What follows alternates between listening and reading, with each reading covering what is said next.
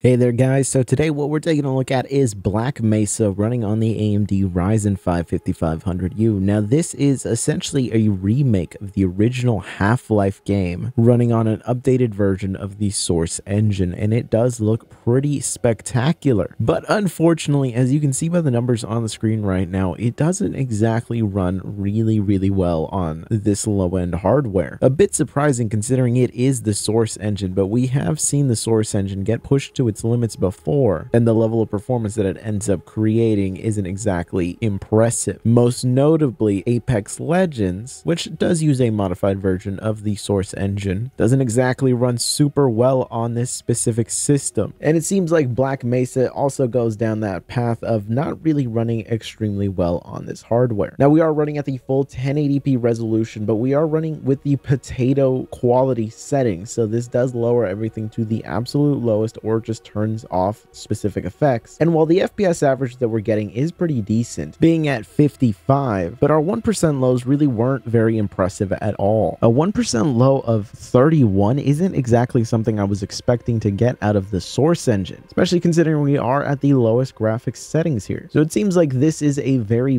demanding remaster of a classic game, but visually speaking, it does look incredible. Even at the lowest graphics settings, it is still a noticeable improvement over the original Half-Life and Half-Life source. Now, of course, raising the TDP up to the balanced preset on the AMD APU tuning utility, which is linked down below in the description, that sets a target TDP of around 22 watts. And while this does improve the overall experience slightly, it still doesn't make up for the 1% lows, just still not breaking out into a range that you would expect out of the source engine. Though the average by the end of this round ended up being over 60 at a FPS average of 64, and our 1% lows were at 38, it still didn't feel remarkable, and there were a lot of moments where the 1% lows would dip pretty noticeably. So in general, it wasn't exactly an amazing result, and we're going to see right now side by side stock, the balance preset, which is a TDP of 22 watts, and the performance preset, which sets a target TDP of 28 watts. And you can see here all the different TDP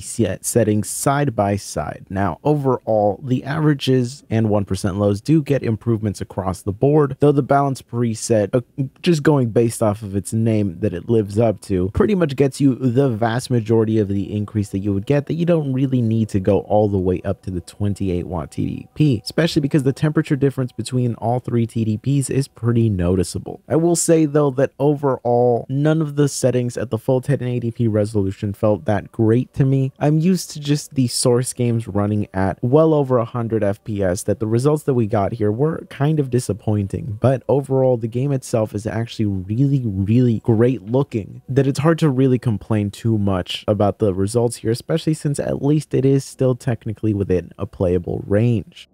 And if we do knock things down to 900p, the results that we end up getting here are a little better. At the stock 15 watt TDP, we do actually see a nice increase where our FPS average is now at 68 with a 1% low of 36. The 1% lows are still within the 30 range, which isn't impressive, and I would like them to be higher, but it is at least something that you can do to be able to play at the stock 15 watt TDP. Now, if we go up to the balance preset with a TDP of 22 watts, we see the FPS average go up to 68, and our 1% lows finally make it into the mid 40s, which is a impressive gain here. Of course, going all the way up to 28 watts does see our averages increase slightly, but our 1% lows pretty much stay identical to where they were at, so it's not really a increase that is worthwhile. In general, I would recommend just using the balance preset if you can get away with it, and if not, dropping down to 900p is going to make the stock 15 watt TDP perfectly fine on here, and this is on one of the heaviest maps within the game itself. In a lot of the interior areas, you're going to be getting much better FPS than this. So in general, I feel like I was actually kind of shocked to see just how heavy this actually ended up being on this APU. I was expecting the game to actually perform significantly better than this, but visually speaking, it does look really nice even at the potato quality setting. And if you play this on a desktop PC that actually has a graphics card, you can get some really nice visuals out of this, and is really such a showcase of the power within the source engine itself. And considering it's a game you can pick up for $5 on sale right right now. It's not a bad buy if you've never experienced Half-Life, or if you're looking for a improved visual experience over the Half-Life Source original remake that we got at this point decades ago. But anyways, I hope you guys found the look at Black Mesa to be useful and interesting. If you did, be sure to subscribe, and I will see you guys in the next one.